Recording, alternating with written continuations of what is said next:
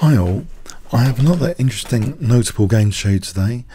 Playing white was Mario Lanzani, an international master from Italy, and playing black was Ian Rogers, who we've touched on a little bit in this series already. Ian Rogers, an Australian GM, and has played very exciting openings in his chess career. He's not currently active, he's more active as a commentator at the moment.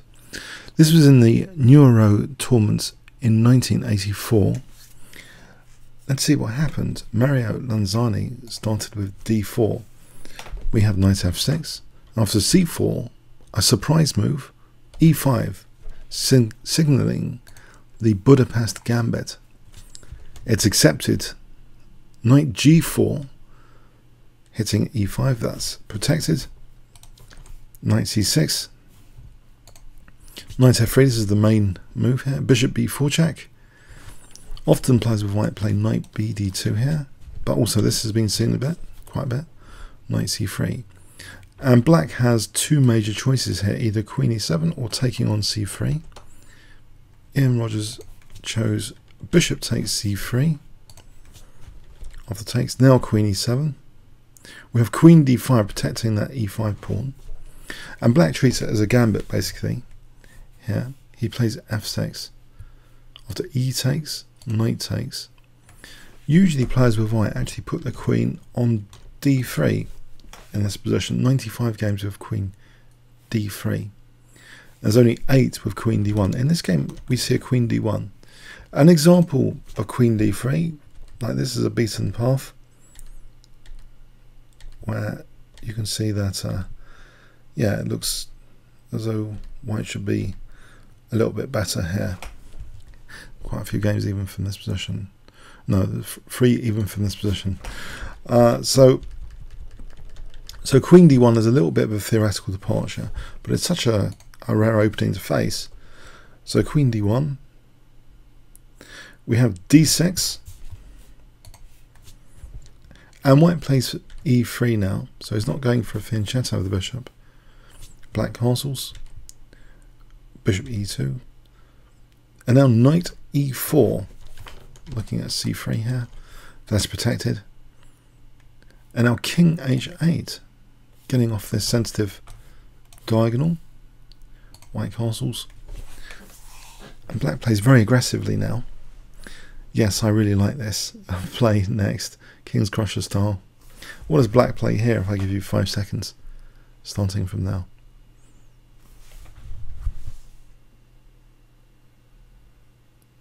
Yep, g5. Harassing the bishop. And now h5, so threatening h4 to trap the bishop. Bishop d3. It's too dangerous to play h4 here.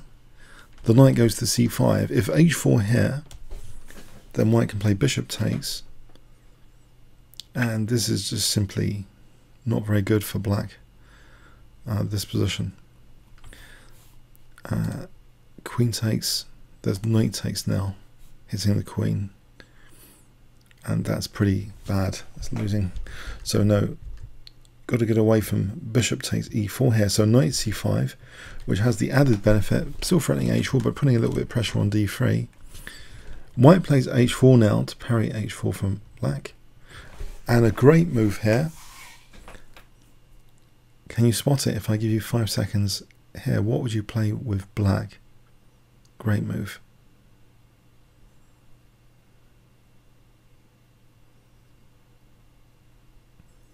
Okay, rook takes f3. So if queen takes f3, we can either take, or maybe even slightly better is actually to harass the queen first. To get the queen to go here, and then we take on d3, slight improvement. That's better for black in any case. So g takes f3 was played, but now we have g takes h4, and look at this potential g file to white's king. Bishop h3, and now white offers the exchange back. It's too dangerous to move the rook because this check incoming is far too dangerous. But black's not interested in just taking the exchange here. Black plays rook g8, And it looks as though white's defending with rook g1, but when he played this move he also actually resigned. It's actually a very, very bad position here. The problem is this bishop is loose. So rook takes, bishop takes. Now it is threatening to go back to cover g2, but if it's taken out first, so there's no cover on g2. Now queen g5 is just killing, threatening queen g2. How's unless white wants to give up the queen? That's terminal. Yes, that is killing.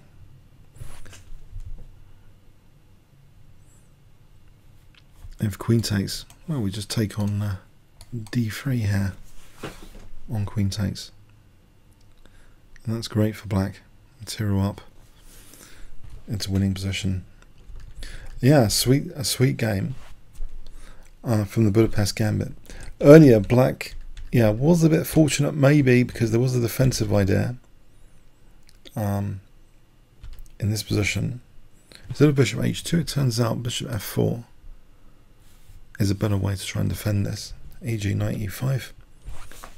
Looking at this bishop now. This position here looks as though it should be okay for white. It's defendable.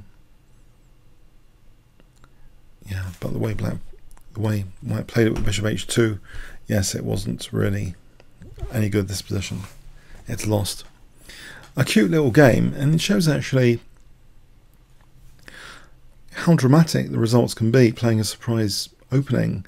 I know that's been a kind of unintentional side effect of this little notable game series so far, but it is a common pattern and not without just cause really.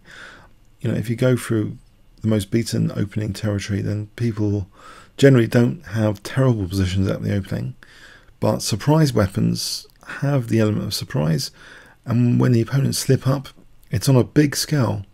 This is a big scale mess of white's king safety here, or losing material.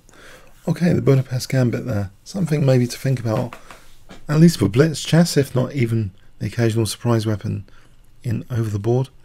Okay, comments or questions on YouTube. Thanks very much.